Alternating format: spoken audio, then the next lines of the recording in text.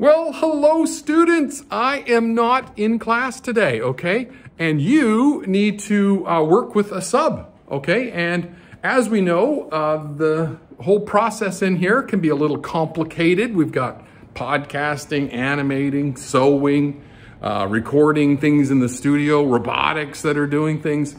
And so you guys need to do your best while I'm away, please. First of all, deeply, deeply show respect to all the equipment in here, okay? So really make sure that you keep showing the good level of respect to all that equipment. Other thing, help each other out, okay? It is a very complicated place and you guys know what's going on in here, so help each other out. So if someone has a question about how to do something animation, just kind of ask around the room and maybe someone has done it before you, so help each other out.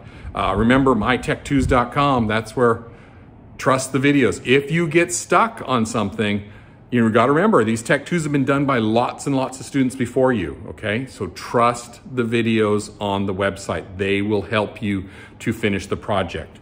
If something completely goes wrong, like let's say the sewing machine here, it just stops working, can't figure it out, just move on to something else. Go do a different Tech 2. Don't panic about it. Certainly be respectful of the equipment, like I said.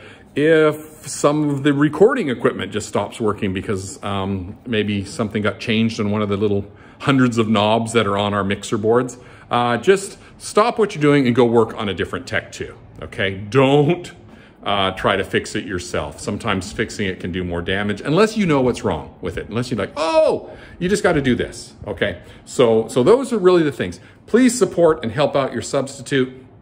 It is a very complicated classroom and you know that, right? Also then, please help each other out. And if something just goes wrong, just stop working on that Tech 2 and go work on a different Tech 2 and you guys should be okay. I hope to be back soon. I can't wait to see you again. And please take care of yourself and each other. Okay, bye-bye.